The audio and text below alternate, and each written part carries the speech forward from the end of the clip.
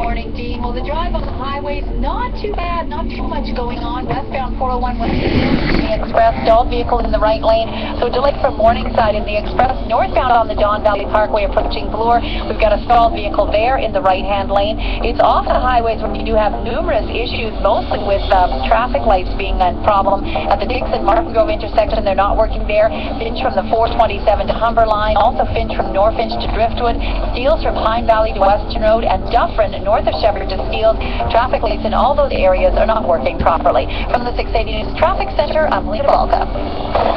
Training now on Sportsnet 590 The Fan. Raptors lose to LeBron and the Cavs. The Leafs look for a second straight tonight in Tampa. And can Charles Barkley say Valanciunas yet? Jonas Valanciunas. Oh my gosh, by a vowel. We'll ask him this morning at 8. It's all trending now on C1 Talent Company. Sportsnet 590 The Fan. H&R Block's instant cashback allows you to simply